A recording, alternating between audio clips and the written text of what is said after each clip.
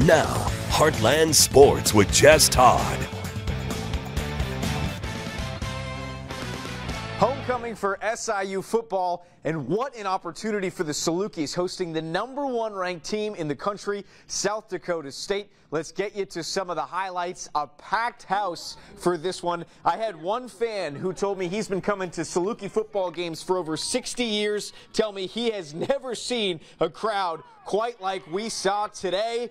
And out of the gate, it was a defensive battle back and forth in the first half. Dogs holding the Jackrabbits in touch, but then going deep is Nick Baker trying to get something going on offense, and the Jackrabbits come up with a pick on defense, and it led to a touchdown before the half. 7-0 South Dakota State. Going into the break, head coach Nick Hill not too pleased with that. In coming out in the third quarter, South Dakota State got their offense going right down the field.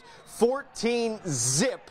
#1 team in the country, but here comes SIU in the red zone. They finally have a drive going, but Nick Baker gets sacked and the ball comes out. South Dakota State recovers. They're fired up. Baker cannot believe it, but finally a stroke of luck, something going the Salukis' way. An interception in the end zone. What a play for the Dogs on defense. They were flying around all game long, and it led to this touchdown. Baker deep, Deontay Cox, yes sir, we got a one-score ball game, 14-7, and the Salukis still weren't done. They'd get a field goal to make it one possession. They needed an onside kick.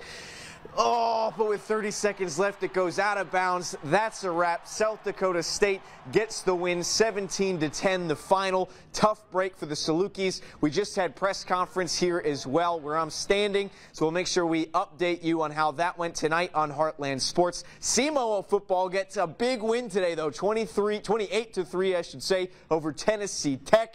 First play of the game, Paxton DeLaurent hit Ryan Flournoy in a huge touchdown. We'll have some highlights of that later as well. We also had some really big softball today. 3 state quarterfinals in our area getting to host Jackson, one of them, taking on Francis Howell. The Indians had 30 wins on the year. They came in with all sorts of momentum. Ashlyn Dawes in the circle, pitched a gem, only held the Vikings to 3 runs on the board. The defense doing a great job as well, but the offense, it just seemed like every time they had an opportunity for some runs, the Vikings defense came up in a big way. You saw the single to get on base, and after a steal, they had a runner on second. Later in the game, Dawes helping herself out, sends one out to right center for a double. They had second and third with 2 outs, but Francis Howell found a way to get out of the inning.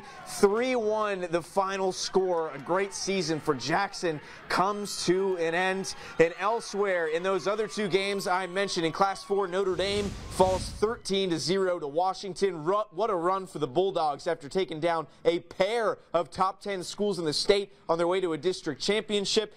But a magical season for Chaffee is rolling on. Red Devils beat Iberia 8-7 to earn a spot at State's Class 2 Final 4 inbound for the Red Devils. How about that? And guess what? We still weren't done. We had some volleyball district championships coming up as well. We had 3 champs, Jackson, St. Vincent, Valley Catholic, and Scott City, all getting wins. They're district champs. What a day for sports in the Heartland. More tonight at 10.